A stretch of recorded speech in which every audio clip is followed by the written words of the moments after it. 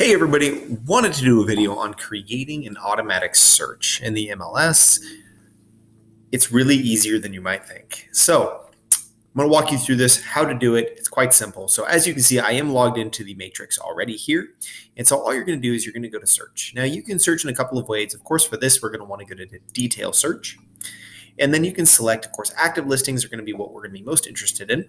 And we're going to say that our people are interested in a house, we'll say from 400,000 to 475,000. Okay. And we'll say that they want at least 4 or more bedrooms. And you can, of course, do whatever you want past there. We'll choose single family residence on this one.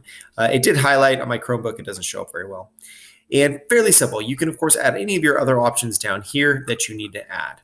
Of course, we will go to map search so we can create the area that we want the search.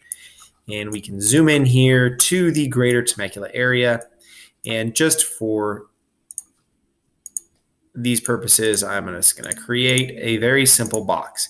So as you can see, we have 100 houses exactly inside of our search area here. So what I'm going to do now to create the auto email for a client is right down here, there is a spot that says save. So we're going to click save, and then you're going to click new auto email. Now, if this is a new client, which it should be, you're going to create a new client and you can, enter their information up here. You can put in a email. Now, I oftentimes see agents uncheck this reverse prospecting box. I don't recommend unchecking that. I recommend leaving it checked because what that allows other agents to do is when they have a listing that fits your client's needs, they can email you and say, hey, I have this listing that just hit the market, or we just did a price reduction, and it's something that fits your client's search criteria. Now, they can't get the name of your client. All it is a number that's not associated. They can't steal your client or anything like that, but it is a way for other agents to connect with you and say, hey, this is hitting the market. It's brand new. You might have missed it. It's exactly what your client is looking for. Also, if your client hits the heart icon or the light bulb icon, other agents can see that. They, once again, can't see the client's name, but they can see if they hit the heart icon. So this allows another agent to say, hey, want to give you a heads up, your client hit the heart icon on my listing. Do you want to set up a showing with them? I've done this on numerous of my personal listings when I see that people hit the heart icon, and I've had agents set up showings and come and see the house. We're busy. Real estate agents are busy. You can't be on top of everything 100% of the time, but if we help each other out, you can sell a lot more houses. So you enter their stuff. You can put a phone number and stuff in here if you want to. You don't have to. You can, of course, change the salutation if you want. I think I've had some friends in there that say all kinds of crazy stuff in salutations just to have a little fun.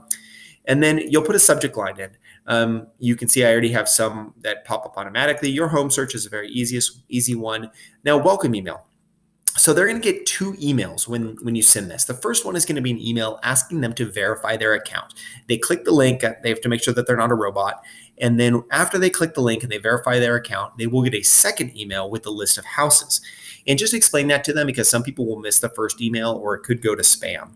And then what you're going to do is you will choose save down here. Now, there's a couple of options on schedule down here. ASAP, don't ever check that unless it's like a super, where there's maybe 1 or 2 listings every couple months that fit the search criteria. If you hit ASAP, every time there's a price reduction or a house comes on the market that fits the criteria, they're getting an email. So if this search that I just set up, somebody would get hundreds of emails a week. So don't do that unless it's a really unique property. You can do daily down here. So daily, of course, is every morning they will get an email, and then you can change it if you want to do a little less, or if it's somebody that usually checks their email in the evening, you can switch it to PM. You can do monthly, the first of the month, if it's somebody that's, maybe 6 months out from buying, 7 months out from buying. And I'm not going to do this because I created a fake client, of course, but you'll just hit save. And then at that point, they will get the email and they'll be good to go. And so this is a very easy way to set up those auto emails. If you haven't experienced that or you haven't done it, it's very easy. Let me know if you ever need any help. Hope you're having a great day.